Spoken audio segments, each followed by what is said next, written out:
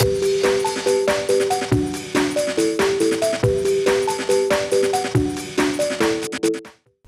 it going, YouTube? It's Panda time. In this video, we're taking a look at my Mastemon deck list. Now Mastemon is pretty cool. Back in the day, I always played a bunch of Mastemon, and back then it was like people play Mastemon as a support Digimon, while I always played her like as the main boss monster. Now with the new star deck, things are different, and everybody's playing Mastemon because she's pretty good. Obviously, there's a bunch of different builds out there, and I will say is that I'm not 100% sure happy with my build. I'm still trying to tweak it. I'm still trying to find that right balance. There's a bunch of great builds out there, so definitely check out some other players. What I will say is that I don't like being super greedy with Mastemon. I don't like the idea of it just being like a janky security control deck. I don't like that.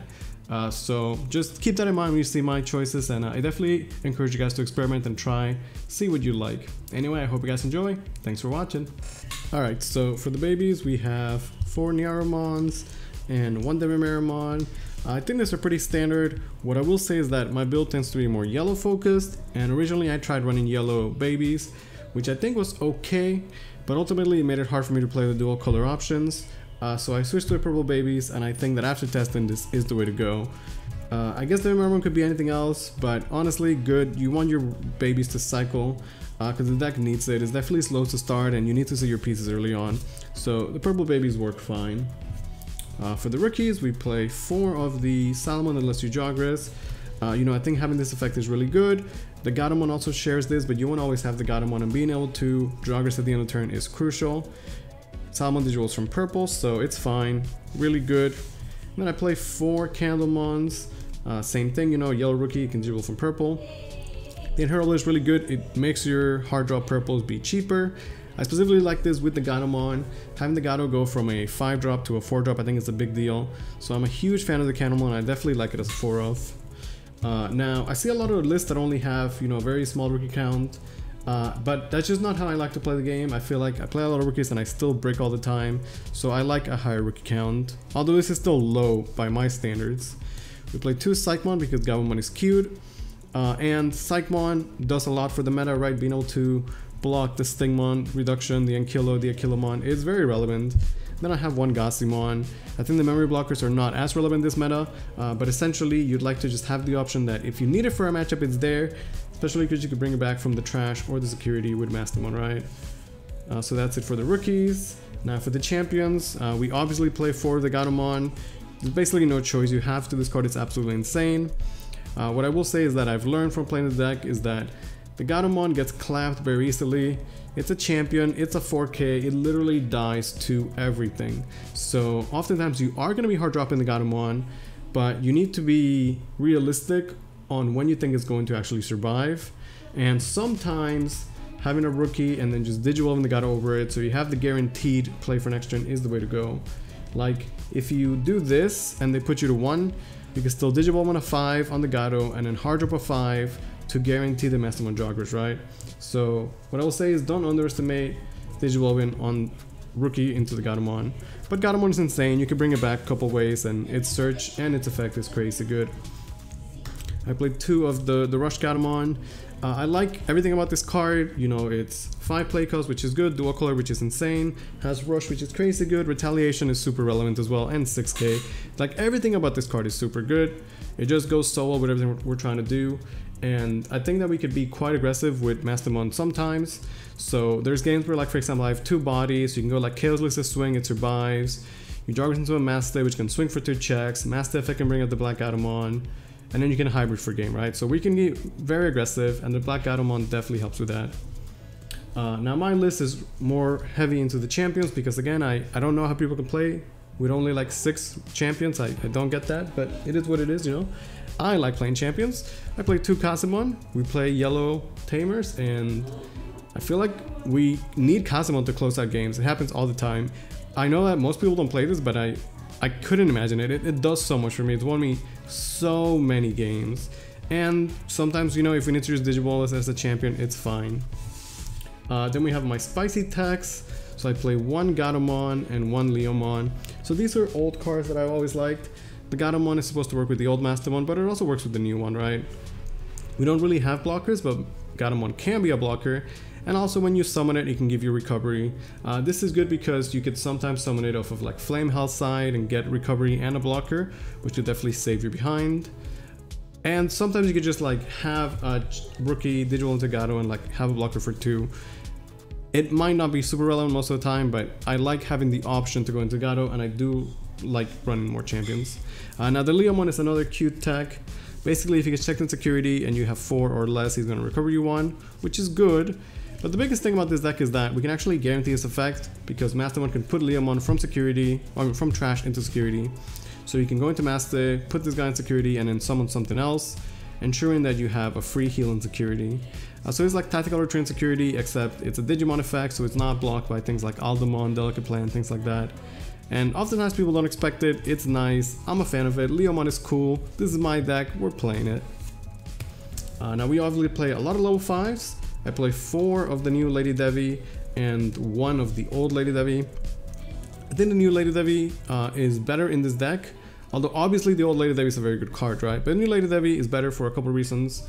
For one, it's 6 play cost. So oftentimes you're going to be hard dropping your 5 to Jogris, and you'd much rather spend 6 than 8 to do so.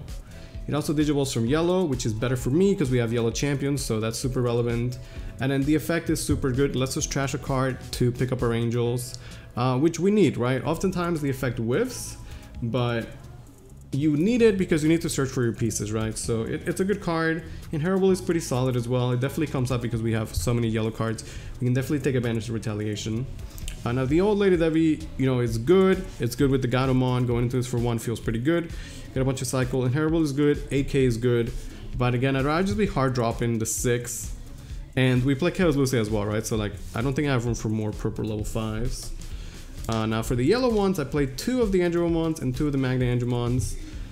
You could say that we're a bit low on 5s that are yellow, but we could recycle these, right? Like once you go into a Mastemon, you can get another one out. Once in the trash, you can bring it back with Flame Hellside. And we could find them relatively easy because their deck does have a lot of search from like the Gatomon and Lady Devi. They're both really good.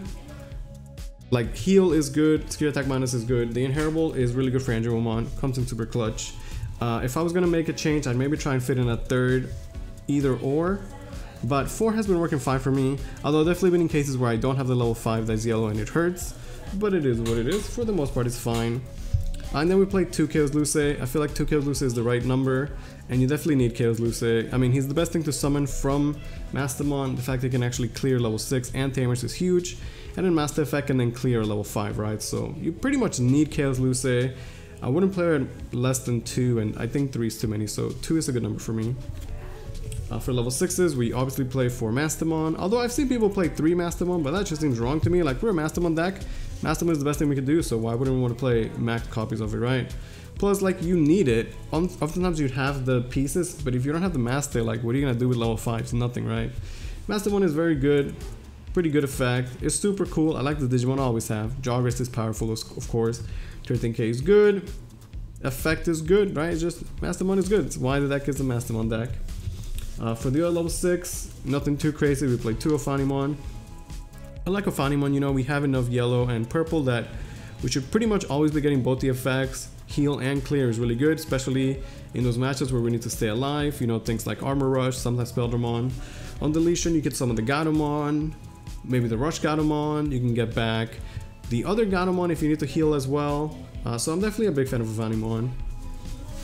Now, I do play 1 Sword Defeat. What I'll say is that I don't love Sword Defeat in this build, but obviously it has great synergy with the Mastemon. I feel like all the times if you're just hoping that you hit Sword and Security, it's not the way that I like to play Digimon, just hoping for things like that. But it is good at the same time, right? Like, obviously it's a strong card, so it was tough for me to fit into the deck, but I wanted to make sure that I played at least one of it, so we are playing 1. Now we play 2 Yellow Memory Boost. I definitely like the Memory Boost. You know, being able to pick up our cards is good. We have more yellow than purple, I would say. And having extra memory is really good, especially with things like Gatomon, where, like, I was talking about how you play the Gatomon and it gets cleared. You could be at 3, pop the memory, gives you 5, play the Gatomon and do something with it right away, which is super relevant. I'm definitely a fan of Memory Boost in this format. We play 4 Flame Hellside because I think anything less is just wrong. Flame Hellside is such an amazing card. It's so insane. It lets us recycle level 5s. It's crazy in security. It's just way too good, right? Like you play 4. Anything else is just has to be wrong. And then for the rest, we have one of options. We play 1 Reinforced and 1 Chaos Aggregation. Reinforced the 1-off, we can't play more anyway, but it works with the deck. Healing is good. The extra memory is once again good. As for the Chaos, I again wanted to at least have one of it because the effect is good and sometimes it's the only thing that could save us. But most of the time I'd rather just be playing Flame Hellside and getting Hellside security. Sure, this is better against like things that Hellside can't answer, but for the most part it's fine. It's a cool card, you know. One thing I'll say is that you can trash your opponent's top security and put their Digimon at the bottom to make sure that you don't deal with a tamer. Like, let's say they have a 50,000 DP Digimon, right? You put it at the bottom of security, you know it's gonna be there, and when you're swinging for game and it doesn't matter how much DP it has, right? But you'd rather take a chance at trashing like a tamer or a hammer spark or an option, something that's gonna change the game, right? So that's how I like to think about this card. And then we have Triple Kari. Kari is our only tamer. She works really well with everything that we do. You know, we obviously recover quite a bit, and Kari just enables some good plays. Plus, I do play Mastemon, so having multiple Karis is nice. So yeah, that is my Mastemon build. It's a bit different. You know, it's funny because it's really not as greedy as some of the other builds, but I hope you guys like it. I'm still not like 1000% sure that this is the way that I want to play Mastemon, but it's been working out okay for me so far, and I definitely wanted to share it. Hope you guys enjoyed. Thanks for watching.